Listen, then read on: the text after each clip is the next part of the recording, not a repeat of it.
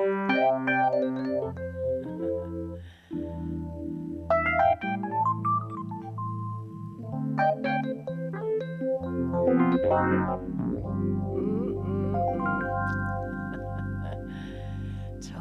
about peace for all seasons, love every moment, light shines wherever we are. And then you got yourself some faith in the darkness, hope in the silence, joy, sweet joy in our heart.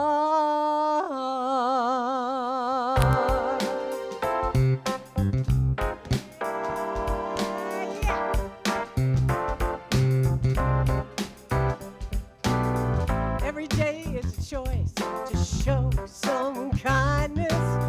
We are all part of one family, so connected, heart and spirit. I reach out to you, come on and reach out to me. Say peace for all seasons, love every moment, light shines wherever we are.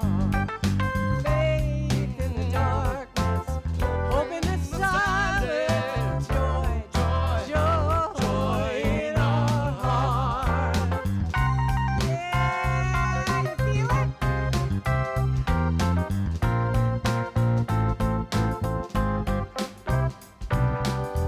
Now is the time to come together. We gotta count our blessings. We are grateful. Lift our voices in one chorus. My brothers, my sisters, let's celebrate Peaceful seasons, love every moment, lights shine wherever we are. Faith in the darkness, hope in the silence, joy, joy, joy, joy in our heart.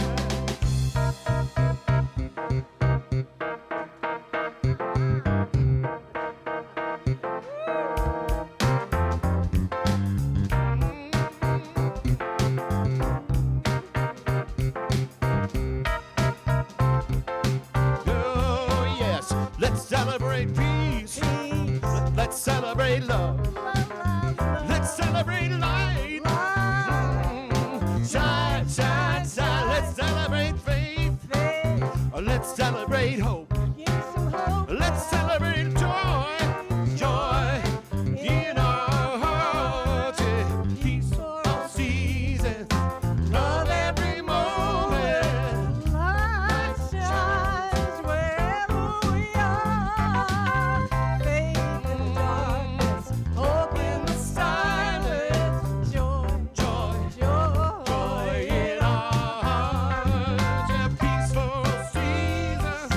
Love every moment. light Light shine wherever we are. Faith in the darkness. Hope in the silence. joy, Joy, joy, joy in our hearts. And joy, joy in our hearts. Joy, in our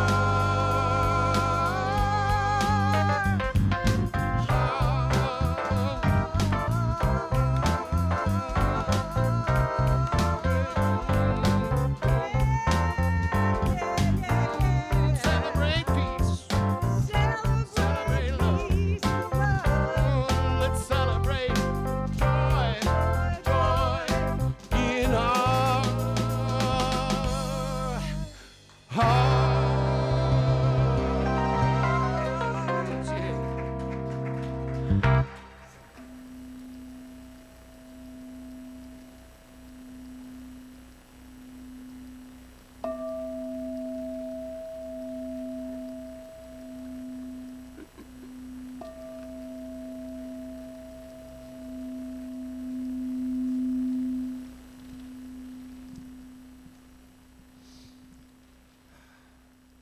Join me in prayer. There is one life and one divine expression from which all life springs, and that life is perfect. That life belongs to everybody in this room. It belongs to everyone who is hearing this message for today. And as we look at community, today Reverend Jen will deliver words of inspiration on the Ode to Joy. Joy and gratitude both have causative power in our lives and in our affairs.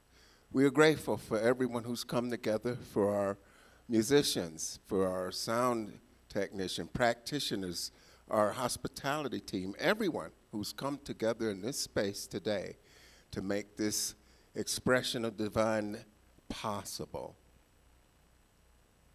And so as we move forward into this service, I know that everything that takes place is perfect. I release my word into divine law, knowing that it is already done in the divine mind at the intersection of right here and right now. And together we affirm, and so it is.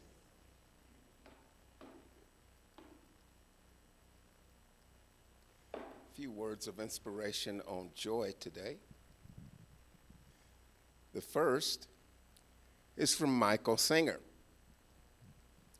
God's nature is eternal, conscious bliss. No matter what you've done, you're not going to be the one thing that ruins it. The beauty is that you can experience the ecstasy.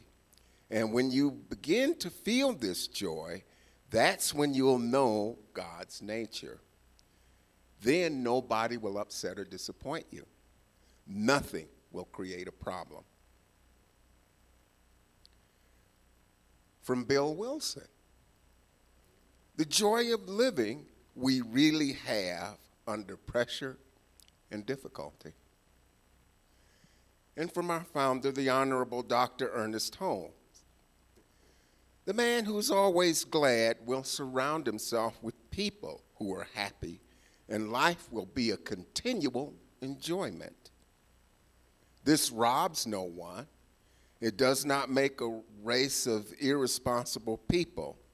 It makes a world of joy, a world that is good to live in.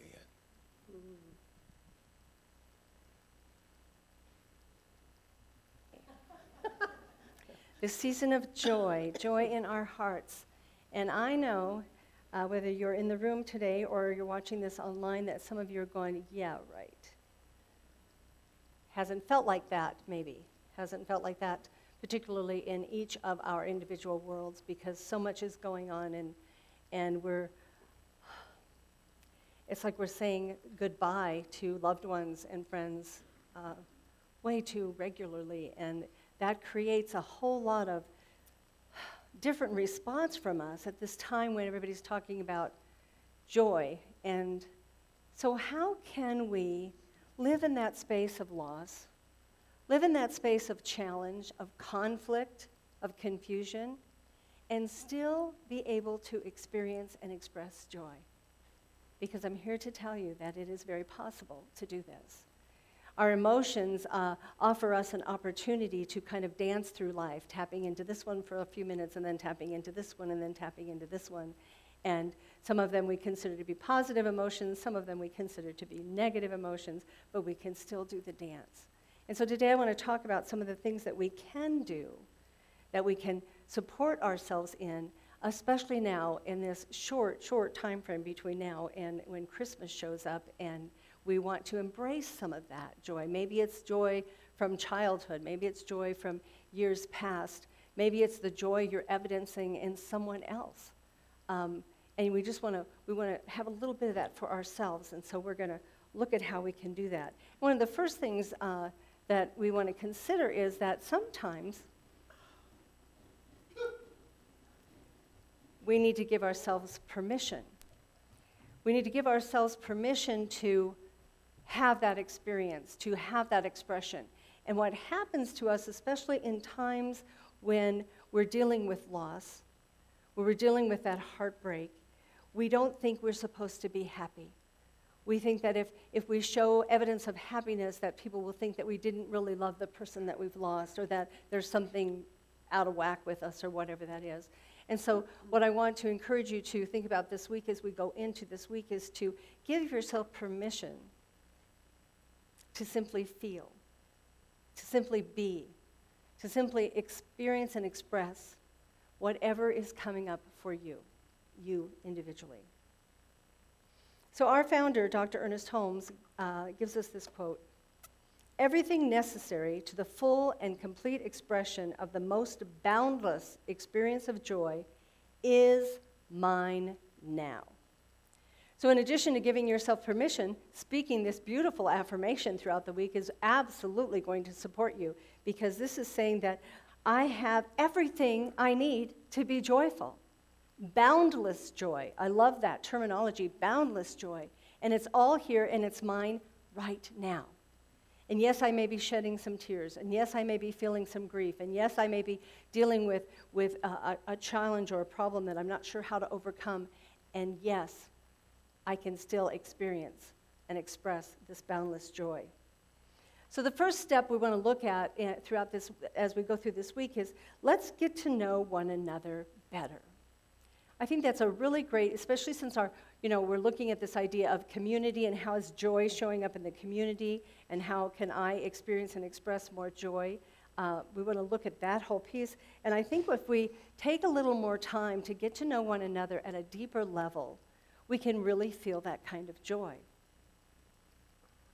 We enter into most situations, most conversations. In fact, we don't even open an email without already having a preconceived idea of what's coming forth.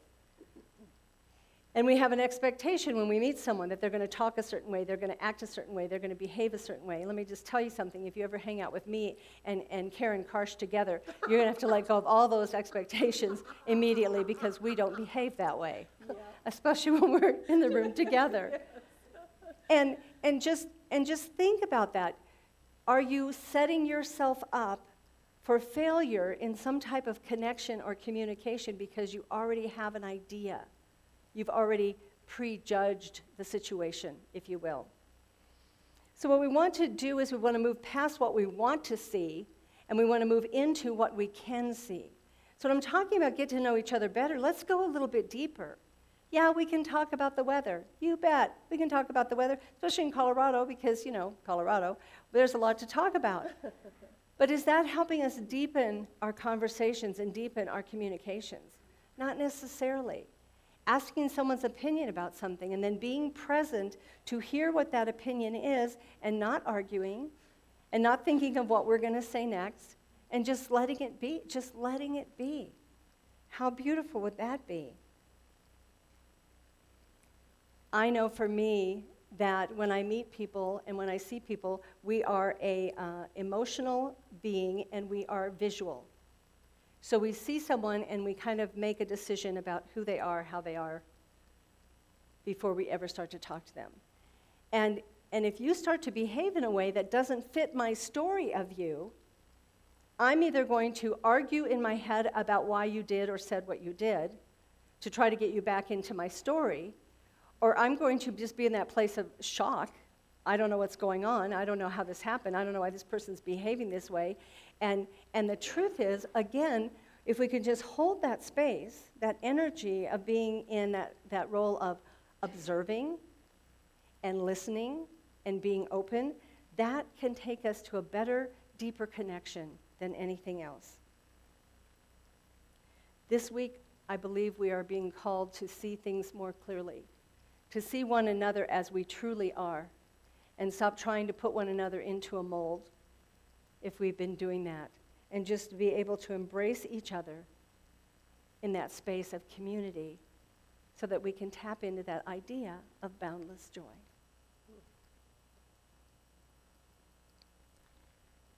I have a quote here from Black Elk, who was a Sioux holy man. He tells us this: "I was seeing in a sacred manner the shapes of all things in spirit, and the shape of all things as they must live together, like one being. And I saw the sacred hoop of my people was one of many people of many hoops, excuse me, of many hoops that made one circle, wide as daylight and starlight. And in the center grew one mighty flowering tree to shelter all the children of one mother and one father. So in this message from Black Elk, what I love about this is the circle of people in community, that never beginning and never ending circle, and how these hoops intertwine, these circles intertwine, and then they circle more and more and more, and they surround one another. And that when you think about it, just the energy of what that brings forth in that dynamic of being in a circle. And so, as we take time to get to know each other at a deeper level, we discover that we have a broader sense of humanity's capacity for spirit. We become more understanding. We become more compassionate because we can actually see the hearts of one another. We can feel what's on someone else's heart. You know, there are over 300 ethnic religions in the world. 300. These include the indigenous faith traditions. But think about that, 300. That means there are 300 variations of a philosophy or a starting place for conversations, if you want. 300 variations. We're going to be so busy this week. How beautiful is that? And this takes us to places that we never imagined. You know, I mentioned in my talk last week that there was a time when I prayed for a teacher to come and interact with me, to interface in my life and teach me something I'd never heard of before. And that person showed up, and every time he spoke, every word that came out of his mouth was something I had never even considered. The power and the energy and the vibration that we understand is everywhere, is also in stones and crystals and gems. And that was something that he was really big about, and I had no idea. I had never considered it. It was something I didn't know anything about. So as we look at this and we talk to these individuals and we talk about their faith, maybe instead of flying out the door and saying Merry Christmas or Happy Holidays to people, we say, so are you celebrating something this month? What does that look like for you? What a deepening will that bring to our connection?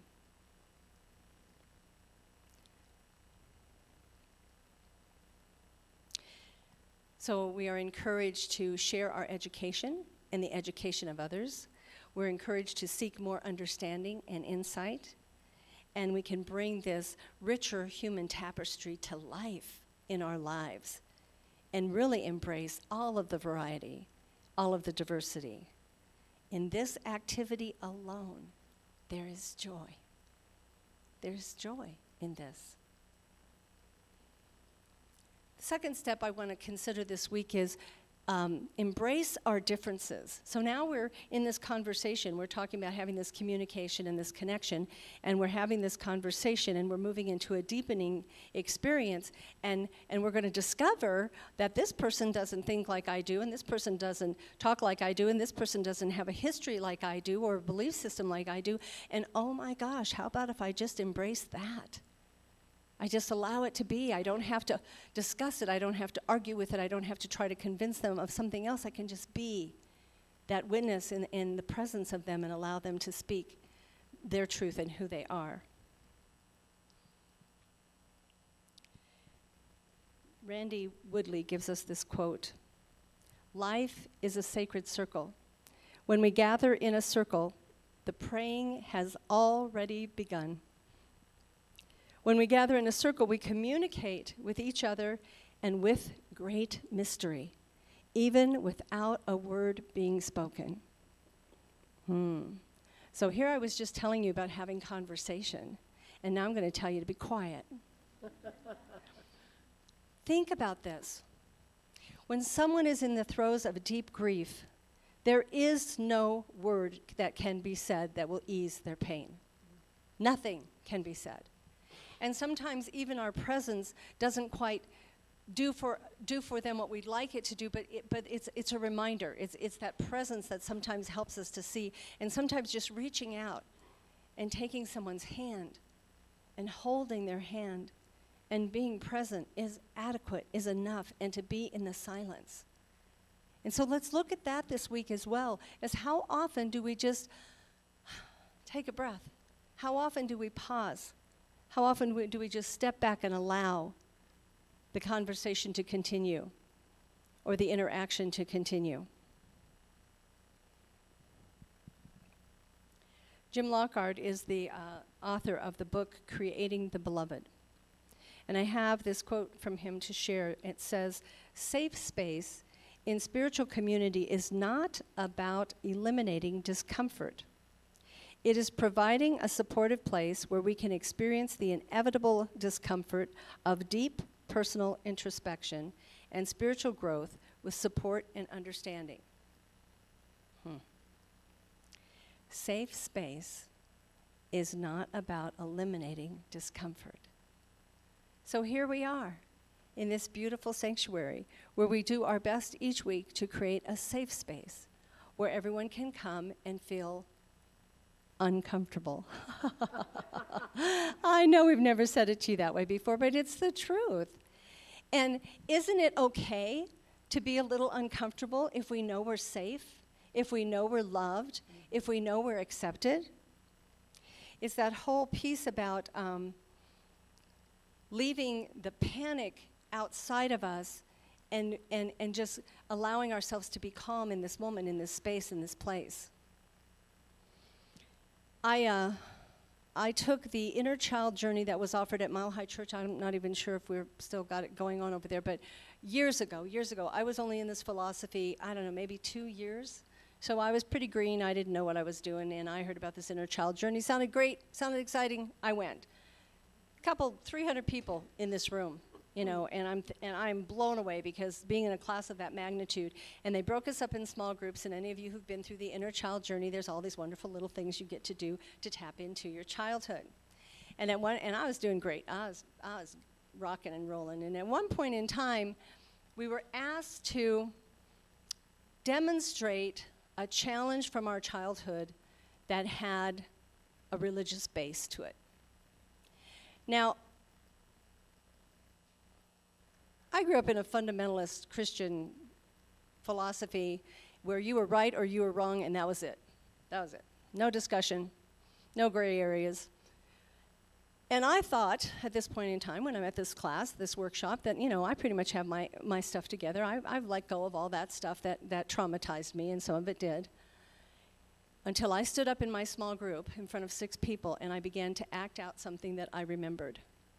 And I grew up in a church where when you did something wrong, you had an opportunity on Sunday to get out of the debacle you were in by coming forth in front of the entire congregation, confessing to the minister, and seeking prayer. And there was a time in my life when I'd made a few choices. And they weren't the best choices, and I was dealing with the aftermath. And I remember being in that church building with 300 people sitting in front of me and stepping out into the aisle and starting to walk down that aisle to the minister, and knowing, because I just knew I was being judged by every single person who watched me walk down that aisle. Now, fast forward, and I'm in the inner child journey, and I'm doing this process for these people that are holding me in a safe space. They're not judging me at all. There wasn't judgment on anyone's face, in anyone's eyes. I was free to do what I needed to, and I did exactly that. I had a meltdown, and I began to cry uncontrollably, and I literally dropped to my knees in the center of that little circle of people, and I was, you know, we've had those hiccuping, sobs, you know, that type of stuff, and I was so shocked that there was so much pain still alive in me, still embedded in me. And what we had been told before the program began is that if we got to that point and we needed a break, there was a space we could go to outside the room, and we could go sit, and someone would come and reach out to us or talk to us about possibly, you know, having prayer support or whatever. And so I did. And I don't recall ever feeling challenged by the people in the room. I don't recall thinking that anybody was watching me walk out the door. It was nothing like years before when I'd walked down that aisle in the church building, nothing like that. And so I went out there, and a minister came and met with me and asked me if I would like any more support. And it was a very kind, beautiful process, and I took advantage of that. And I felt incredibly safe, even though I was in the midst of an emotional turmoil that I wasn't sure where it was going to take me. And it was such an incredible feeling to know that I was safe and protected in this space, even though I felt incredibly, incredibly uncomfortable and trying to find my way. So what I want us all to think about is, where are the places that we feel safe? Maybe we don't always feel comfortable. Maybe we're not always in our comfort zone.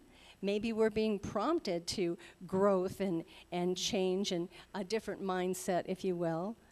But we still feel safe. And that's that space where community exists. And that's that space where we want to seek. And that's that space where we can go and feel that incredible, boundless joy. And so then the third step this week is to seek the safety and support where you can express yourself authentically. Who can you talk to? Where can you share? When you're upset, when something didn't go your way, when you don't care for this particular opinion and you just need to talk it through, do you have that safe space? Let's seek this out this week. This is one of the reasons we have our practitioners, our licensed practitioners, because they are trained to offer you that love, to offer you that support, to offer you that place of safety and comfort, knowing that that conversation will not go anywhere outside of you and the practitioner. And then to know that whatever you have to say will be taken into prayer in a positive manner to lift you up and to bring you forward.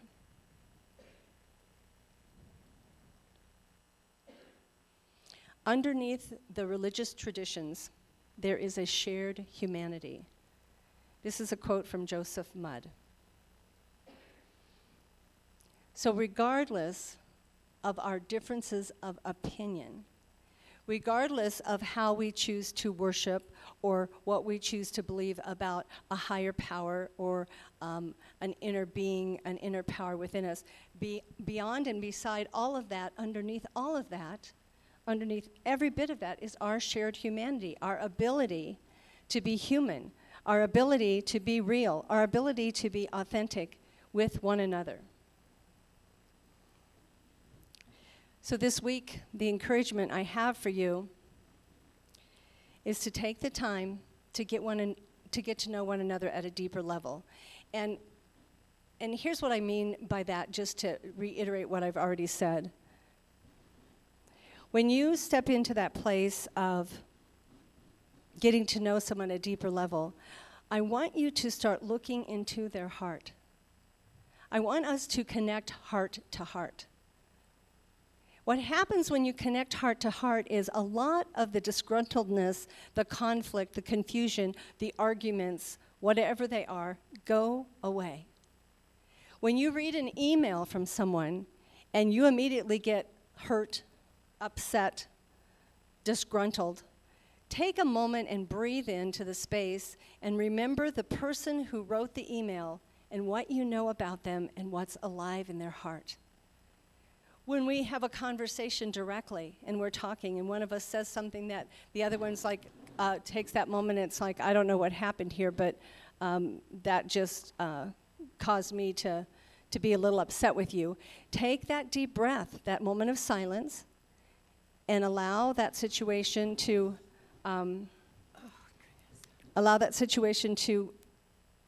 kind of pass. Don't think about what you have to say back. Don't jump right in there and demand that your feelings were hurt or overlooked in that moment. But to breathe into that space and remember that heart connection that we have with each other and how I know that you love me. And if I know that you love me, then I know that what you've said to me that I'm now offended by isn't something you really intended to say. It's that simple. And then through that place, we can go into that world of communication and opening up and connecting and resolving whatever differences there may be. Embrace the differences of the people around you. As we walk the path in this world this week, let us look at all of the many ways that we show up and all the differences about us, and let us embrace that and consider that, you know what, I don't know what you're talking about, which I have that with my niece and nephew, because they do a lot of stuff called Dungeons and Dragons and all kinds of stuff. And so they're always using this language, and they post stuff on Facebook, and I'm like, that's really cute. I think it's funny. I'm not sure, but I don't know what you're talking about. Well, that's okay. I don't always need to know. I don't need to know. What I get to know is that I love them. They're precious in my life, and I love to see the expressions of what they're doing and how they're doing it. And then lastly, as I spoke a few minutes ago, seek safety. Seek that place of safety. Seek that place where you can be connected to that person that can hold you in that place of safety.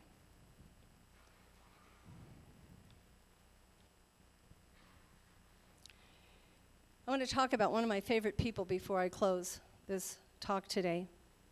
And his name is Matty Stepanek. Matty Stepanek, many of you have heard of him. He was a brilliant being who began writing poetry at the age of 3 years old. He just would speak these beautiful, incredible phrases, and his mother started writing them down. Matty was born with a rare form of muscular dystrophy, along with 3 other siblings. So this little boy came into this life and lost 3 siblings in a very short time frame. So not only was he living with a debilitating disease that was going to take his life at some point in time, he was living with incredible grief, and he got to see the world through the eyes of his mother, a single parent who was supporting him in any way that she could.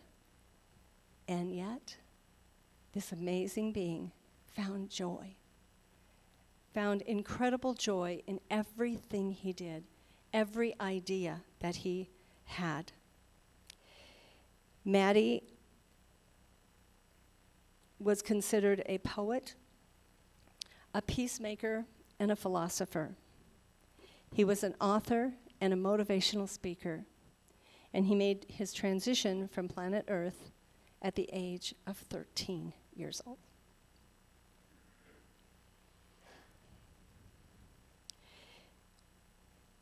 A brilliant light on this planet, and yet even he was a small star. Mm-hmm. He was just a little star in the midst of so many stars, but his light shone so brightly. The things that he had to say, the things that he had to share were taken to heart by others. So I share this quote with you from him. When I grow up, I think maybe I will be a snowman, because when it snows outside, I'll already be cold and like it. And children will play with me and laugh and sing and dance around me. And those are important things to have happen when you grow up. Our theme this week is Ode to Joy. That's about a poem that lives within each and every one of us, a poetic song that lives within our hearts. Matty wrote this beautiful book of poetry called Heart Song. This week, may you find your ode to joy. May you find your heart song. May you sing it from the time you wake up till the time you go to bed at night. May you blast it out to the universe, expressing the joy of who you are and how you are. May you also shine your light brightly for the world to see, even though you may consider yourself a small star. May you also show brilliance and boundless joy to the world. Please join me in prayer.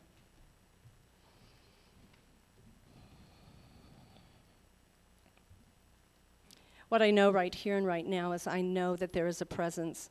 It lives within us. It lives surrounding us. It is a higher power. It is this intelligence within us. It is this inspiration of who we are and how we are. It is all pervasive. It is in all things. I call it God. I call it spirit. I call it divine intelligence. And what I know right here and right now is that each one of us is alive with this being, this spirit, this presence within us, because it is a part of our very DNA. It is who we are.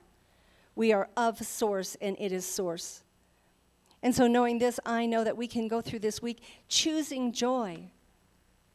Choosing joy from that place of faith where we know that it's going to work out, that whatever's going on, this too shall pass, and I have the right and the privilege to choose and tap in to that boundless joy because Spirit has told me so. How beautiful that is. How good that feels to know who we are and how we are. And so this week, as we take this joy out into the world and we connect with others, may we connect with them in that place of respect and love and connection and acceptance, and show our joy to the world. And as we do that, we show our love, that deep-seated love that is within each and every one of us. Because truly, that's what the season is about. Whatever we call the holiday, whatever we call the ritual, however we identify it, it is all about that awakening to the idea of the love and the joy that we are. And so I know all of us are blessed by God. I know this planet is blessed in so many ways. And this week we seek to find the good, the positive, the blessed, and the perfect. And we let all of the rest of it go, turning it over to God, turning it over to Spirit. And so I just release these words knowing they are already heard in the mind of the divine. It's perfect. We're blessed. All is well and all is good. And we just let this go and let it be as we say together, and so it is.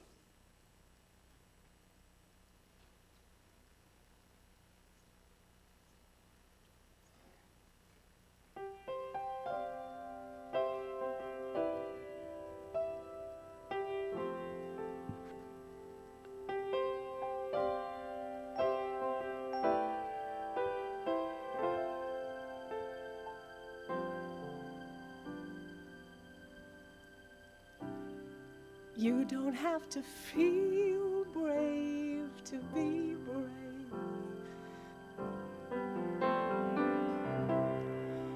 I don't have to feel strong to be strong.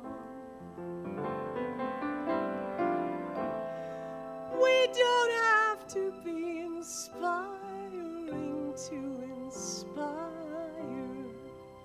Just remember when your road is rough and long, even a small star shines in the darkness.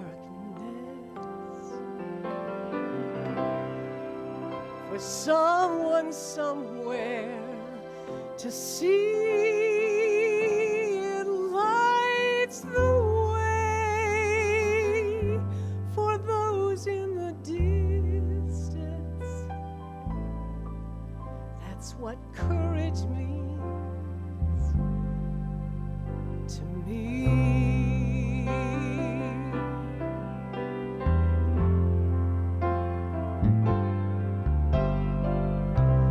Maybe there are times you feel lonely. I know I do.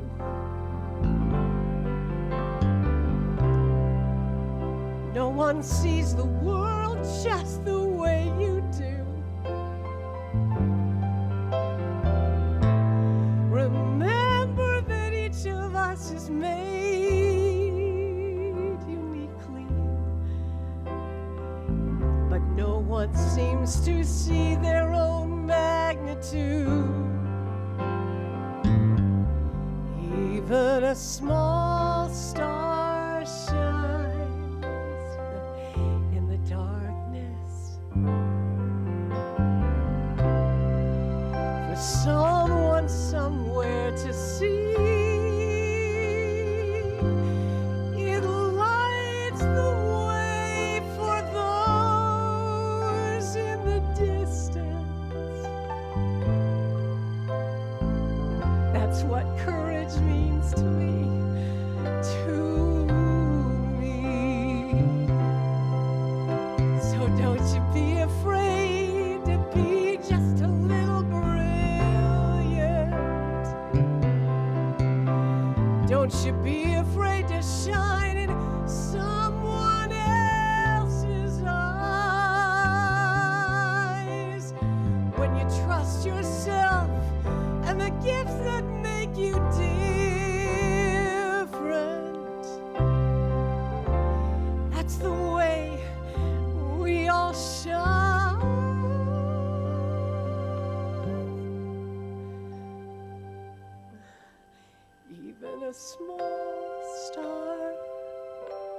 shines in the darkness. For someone somewhere to see. It lights the way for those in the distance. That's what your courage means. Courage means to me. It lights the way for those in the distance.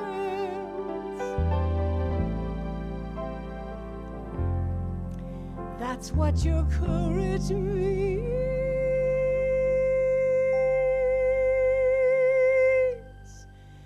to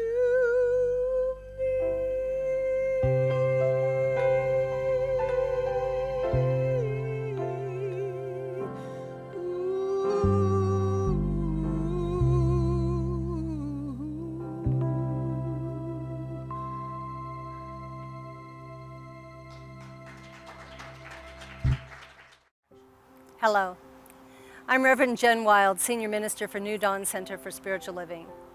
New Dawn Center is a global community, and we welcome all people, all paths, all ways of thinking, all philosophies. So know that you are welcome here, and thank you for joining our online community.